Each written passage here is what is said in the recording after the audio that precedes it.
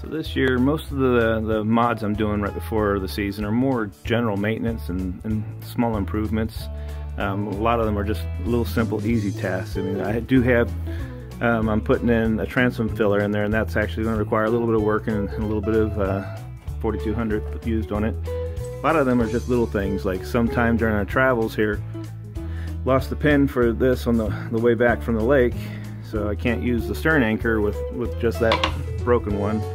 And so I have one that used to be on an anchor bolt that used to be on the bow anchor, and I'm just going to add that onto here. Like I said, a lot of the mods are just little minor things that are easy to knock out.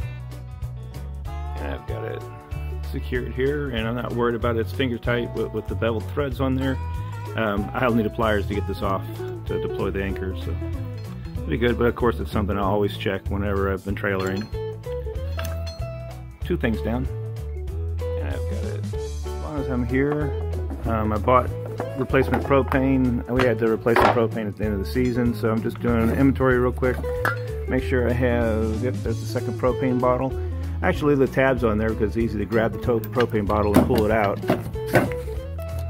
And close that back up. And I do have a wrench that's built for this in case I tighten it too tight. But I literally have pulled the trailer, the boat, probably 12 to 15,000 miles across the country, and these have never come out. I did lose one in the lake once, but that was another story. I also at one point had added this on there so I can pull this cap off there and just stick a skewer or something in there to push out any propane bottles, because sometimes the condensation, the heat and cooling, and the bottles are not all uniform in size. They might get stuck, and it makes it easy to get them out.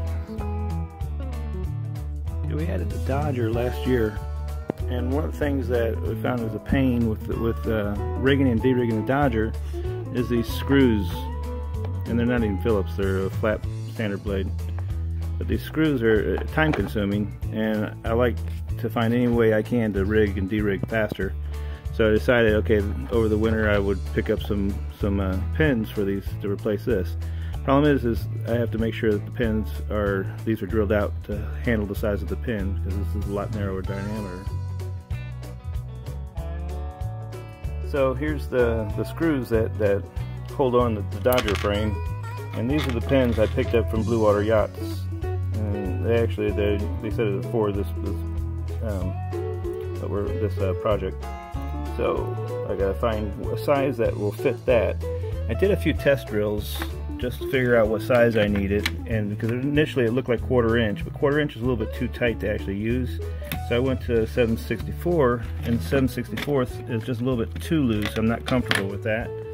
So what I'll end up doing is taking the 1/4 inch, and either I'll woggle the drill a little bit just to widen it slightly, or more likely I'll get a small rat tail file and open it up just slightly more so things fit with a rat tail file. The other thing I'll have to make sure is that I increase the size of the holes for the frames. Those are almost the right size. Well, actually, they look like they'll fit, so that's good. It's a very snug, tight fit, but that's good.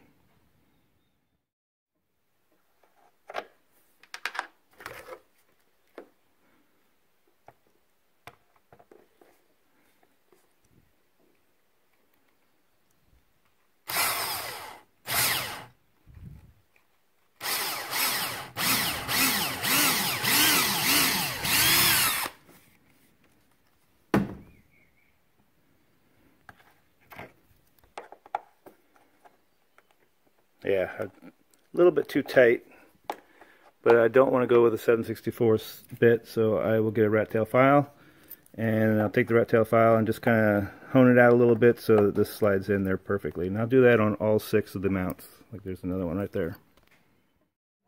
So, take those off, and I'll have those on.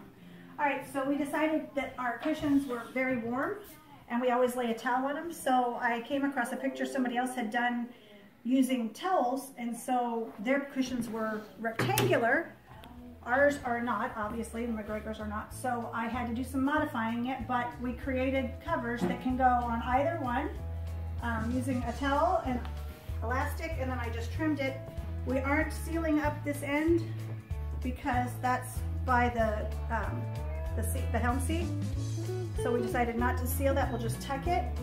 But I made them so that we don't have to worry about which one goes on which side. They can fit either cushion. So they're also not super fitted at the end so that can happen. It's going to look good. One less headache. So our cushions are still the good 5-foot tech or whatever fabric, so they still drain easy. The covers can come off easy. I'll make 3 total, so we have 1 extra. Cool. But it's going to be nice. It's going to look great. We still have them. Okay, this little pin here, I've lost it so many times and had to find it, and it takes a while to install it. So to speed this up, what I've done is I've added the snap shackle from the rigging kit, the speedy rigging kit from Blue Water Yacht, and I tightened this down something fierce with pliers. I might even undo it and put some 5200 in there and then tighten it back down. But this way now I have this, it'll be fast to pull it and clip it on, and speed up the rigging time just a little bit more. So the next piece this is on the boom vane. The last one I did was the main sheet traveler. So this is the bottom of the boom vane, and this clips onto the little tab on the base of the mast. It takes a little bit. I mean, this is actually fairly fast, but this will be faster. So I'm going to swap out this one with. So this is the daggerboard. I had hit a cliff, a submerged cliff, the very last sail, almost right. I mean, very last bit. It's the first time I hit anything in Mark Twain, but it had ripped up the corner here and did some damage on it. So I reglassed it, and I went ahead and put gel coat on top of it, and then I went through and put some yellow lacquer on it, just to be something different. And right now, I'm replacing these, so I pulled the cap out of here and get ready to fish the 2 lines out, and then I bought brand new line which I'll feed in there. So that was surprisingly difficult to get those out of there because it's just the one little hole and 2 holes on the end here where the ropes come through. So now we run some new lines in there, knot them, put the washers on them, knot them, pull them back through, and then I should be ready for remounting this. At one end, this is the line the safety line in case the daggerboard halyard breaks. This line is the one that keeps it from falling out the bottom of the boat. Got this one threaded. I did manage to get these out. I had to use pliers and really wedge it, and I found at one angle I could get them out. This one's done. This is the halyard line, so I'm going to get that set. I'll be ready to hang the daggerboard. I'm currently dry fitting the daggerboard. Just put it back in. Got new lines. Got to measure out and make sure I have the right length on the retaining line, and then the daggerboard halyard.